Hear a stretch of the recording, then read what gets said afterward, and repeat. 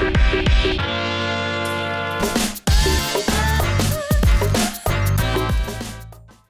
everyone, this is Lori from aptriq, and today I'm going to be talking about how to take your Apple Search Ads strategy to the next level with ASO in this super hot context post-IDFA. Now, as a quick intro for those of you who don't know us yet, aptriq fuels growth for apps and games by providing actionable insights in a simple interface. Essentially, since 2014, we strive every day to build the most accurate, transparent, and easy to use ASO tool. So if you're looking for one, feel free to let us know. We'd love to help. So aptriq has grown a lot in the past few years. Just only in the last 3 years, we actually grew our revenue by almost 1,000%. So this is super impressive. What makes aptriq unique is that we keep on releasing new features. Just in the last year, we released over 50 innovative ASO features. So today we make over 1,500 happy customers. The team is growing, continues growing. We're actually hiring, by the way. And because this is Women's Month, I also wanted to highlight the fantastic opportunity to represent women that much in a tech company, as almost half of the team are women at aptriq, including 50% of the C-level. All right, so the agenda for today is going to be pretty straightforward. We're going to start with some useful reminders around ASO and IDFA and what's going on. And then we'll talk about the Apple Search Ads exemption opportunity. And lastly, I'll give you 3 main tips at how you can actually leverage ASO for your search ads campaigns in order to make them more successful. So let's get started with ASO in 2021. Well, essentially, it's still the same process, right? You want to continue to update your app product page to improve its visibility over its lifetime. So this is a clearly ongoing process requiring many iterations and updates every month, if possible. And the goal is to really maximize the appeal of your app page to store users in order, obviously, to increase your downloads. So it starts with optimizing your metadata, including your title, your subtitle, your keyword field, but it's also obviously involving store creatives. And that's an important aspect we'll tackle today as well. Lastly, ASO extends to also improving your reviews and ratings, but also to monitor product updates and also to support inorganic traffic. And so we'll cover this in this presentation today.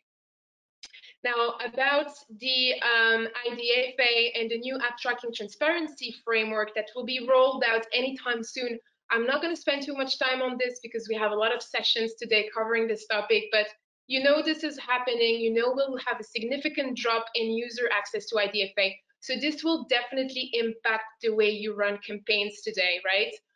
We also know that Apple will develop and has already this privacy-friendly attribution solution called the SCAD network, but this clearly will clearly affect how you attribute post-installs events. And so we have to say that individual targeting is now over with these new changes, and so your ROAS will see fundamental changes in the approach, probably shifting from a deterministic to a probabilistic approach, where, yeah, this is definitely not going to make things easy for you, but I hope that you're getting ready, and there are obviously solutions to work around that. But here, my main point is that there is an exemption here with Apple Search Ads. Obviously, Apple will make things easier for its own network, and Apple has announced that there will be some sort of relative exemption for the ATT for Apple Search Ads, in a sense that Apple's ad network will get preferential access to users' data. We also know that the constant tracking pop-up will not be shown in the App Store for Apple Search Ads. And lastly, Apple Search Ads will be opt-in by default. So this represents a huge opportunity for marketers to actually consider shifting a portion of their ad budget through increasing their budget spend on search ads. And we actually highly encourage you to take advantage of this opportunity. And so this is why I want to show you today that you can actually already leverage existing data and what you already have from your ASO teams to maximize your search ads campaigns if you are willing to intensify your efforts with ASA, right? So the first thing when starting and getting started with the Apple search ads is to actually simply talk to your ASO teams. They might have already collected a lot of information to help you get started with Apple search ads, right? And so what you can do is simply check with them the keywords they've already looked for your organic campaigns, for ASO, for your product page, by checking the lists and the keyword clusters they've already elaborated for their own purposes, right? And here you really want to rely heavily on Apple search popularity, which will tell you how popular a keyword is. And obviously you want to run campaigns on keywords that are fairly popular. Also, you want to see with your teams which keywords you're actually ranking well organically, because this can definitely help improve the efficiency of your Apple search ads campaigns. If you target keywords you rank well organically, then you are increasing your performance for your search ads, obviously, as it's going to be very relevant for the algorithm to see you're doing well on one side, they'll favor you on the other side, right? And lastly, you want to also track keywords that are targeted in Apple search ads by your competitors. ASO tools like aptriq can help you provide all this information. We indeed are able to show you low-hanging fruits or keyword opportunities that your competitors have considered and are currently targeting in their search ads. So by collecting all this information, all this data, you can have a great start for your Apple search ads campaigns.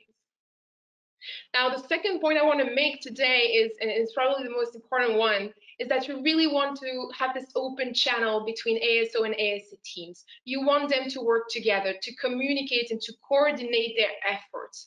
This is crucial in order to optimize both performance from both sides, right? The organic and the paid side. As you know, all traffic eventually arrives on your app page. So it's super important to make sure that your app product page is optimized, because if you're spending a lot of money on search ads, you want to make sure that you convert at the end of the day, right?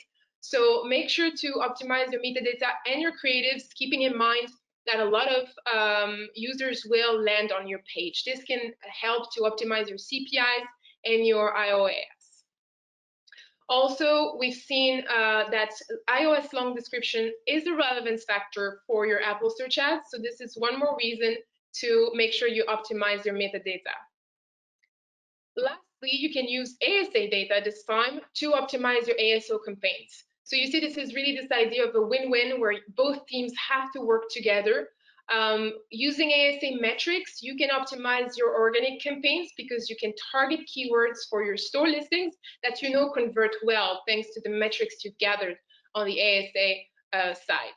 And you can also use ASA to test new keywords for your organic efforts. The last point I want to make today is to really encourage you to take advantage of Apple Creative Sets. So Apple allows you to create ad groups with keywords and creatives that would match together in a consistent messaging. So here what you should do is really take advantage of all the screenshot slots that you have on the App Store for your app product page and let Apple know the screenshot that you'd like to display for a certain keyword group for your campaigns.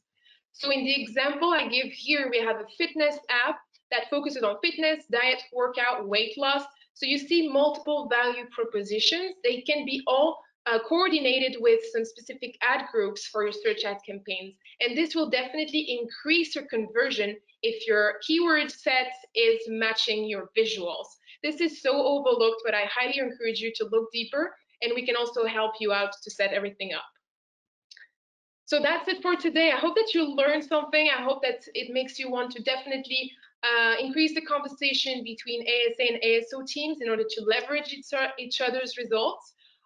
Please feel free to reach out in the chat. We're here to help and answer all your questions, and you can also book a demo to aptriq directly on our website.